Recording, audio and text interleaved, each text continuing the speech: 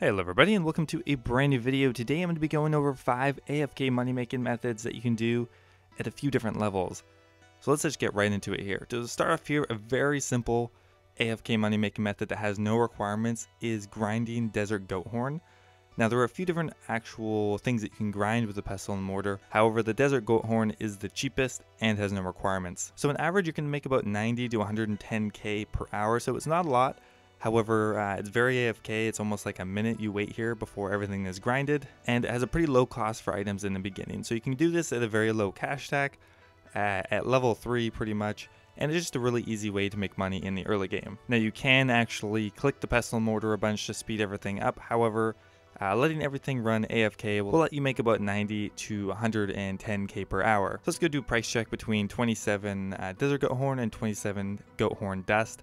And it's about 1.7k you're getting per inventory. Alright, coming in at number 4 is smithing iron dart tips.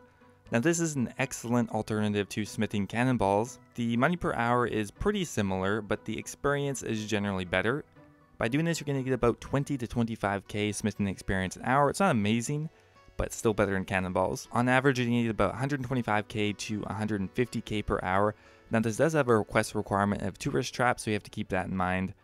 However, once you start the process, it takes quite a while for him to finish creating all of the dart tips. And the smithing level required to make the iron dart tips is actually quite low. Now you can smith about 900 to 1000 bars an hour, which creates 9000 to 1000 darts, which you can sell for hopefully about 150k profit. So again, not huge amounts of money, but still an excellent alternative to cannonballs, and you'll get a little bit of smithing experience along the way that will help you get through those early levels.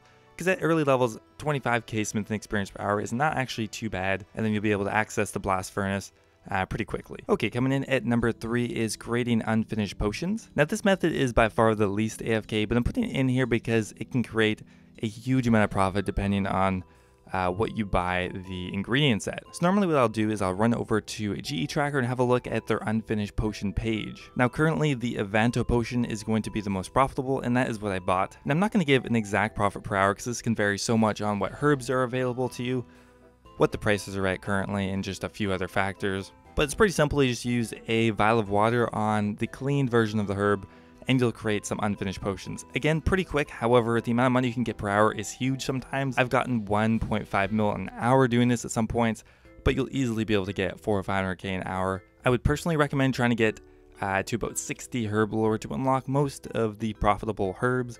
Avanto, I believe, is like 56. One of the drawbacks of this method is it does require a bit of startup cash to begin doing it. Some of the herbs are kind of expensive, and since it does create the potions pretty quickly, you'll need quite a bit of cash to begin doing this, but it's totally worth it. Another drawback is you will not be getting any experience. You can get experience by creating the potion, however, it's rarely ever profitable.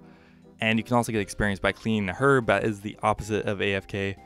It is probably one of the most click intensive things in the game. So unfinished potions, definitely the way to go.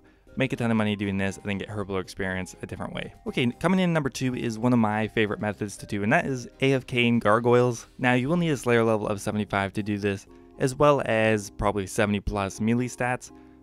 However, their drops are extremely good, especially if you're an Ironman. You can get tons of resource drops, tons of ores, tons of bars, stuff like that, and coin. I don't have by far max gear or max stats at all, but you can still kill them relatively quickly. Just bring yourself a whip, a defender, some armor, and most importantly is a Guthan switch.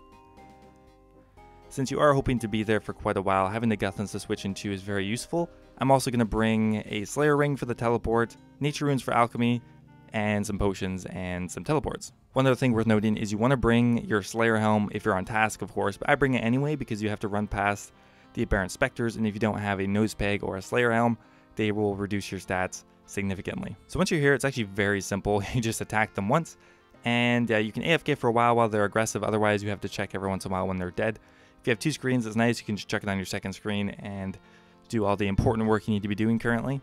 Now, they are weak to crush, so if you have an abyssal bludgeon, that's better, but a whip is very cost effective and still quite good. Generally, I try to only do this while I'm on task. However, they are still quite good off task. You can expect to make about 400 to 600k an hour based on your luck. Honestly, I usually make about 400k an hour when I'm extremely AFKing because I'm not optimally picking up the items and switching to a different gargoyle at the exact perfect moment all the time. If you're not AFKing as much, 600k is definitely doable, and upwards of 800k if you are prayer flicking and have max combat and stuff like that. Let's move on to the number 1 AFK method. Okay, coming in at number 1 is AFKing Brutal Black Dragons, another very popular one. However, the actual spot has become a lot more available since they put a Slayer requirement on it. So currently the requirements to kill Brutal Black Dragons is 77 Slayer, so it is a pretty high requirement, as well as you're probably going to want at least 80 range to kill them. Now there's a few different gear setups you can go with. You can go with Void, you can go with Blessed D'hide, and that's what I have right now. The Dragon Hunter crossbow is the best, however it's extremely expensive. A rune crossbow is still pretty effective, but if you can afford an armor one, that's good as well. All you need to bring is some prayer potions, anti-fire potions, some teleport to your houses, as well as another teleport to Zaya, either a Xerix talisman, or you can just use the Zaya teleport, or you can teleport to your house and run to the catacombs, although it's a little far away. As far as gear, I have a rune crossbow, Odium ward, and diamond dragon bolts. If you have a lower range level, you may want to consider bringing ruby bolt switch as well. However, I find the diamond bolts would be totally fine. So you'd be 100% protected if you pray mage and use an extended anti-fire. They're very cheap and they last for 12 minutes. So it's very simple. You just keep attacking them. Takes 30 seconds to a minute or something to get a kill. So it's very AFK, and you just have to make sure you're not getting into their melee range, because then they can actually damage you for quite a bit. However, they'll never run up to you, so as long as you're not standing right beside them, you'll be totally fine. Now they drop a ton of stuff. They drop 2 black D'hides, dragon bones, they drop tons of rune armor, dragon dart tips, just a lot of valuable stuff. Every drop will be worth like 20 to 30k almost. So at higher levels you can get almost 40 kills an hour. I probably could get about 30 or 35 or something like that. So anyway, once you are running out of prayer, you run up top and there's actually an altar right up here, which is very convenient. Helps you save a lot on prayer potions. So you're always going to want to pray rigor or eagle eye if you don't have rigor unlocked. So you just have to run up here, restore your prayer, and go back to business. I always bring 2 prayer potions because occasionally your prayer will run out while you're in the midst of killing one of the dragons, in which case you don't want to abandon ship, so it's good to have some prayer potions then. So all in all, you can probably make between 600 and 800k an hour here, depending on your combat level and how much you are AFKing. So it's an awesome method to do, and even better on a Slayer task. Anyway guys, I hope you enjoyed the video. If you did, don't forget to leave it a like. I always appreciate it, and I'll see you next time.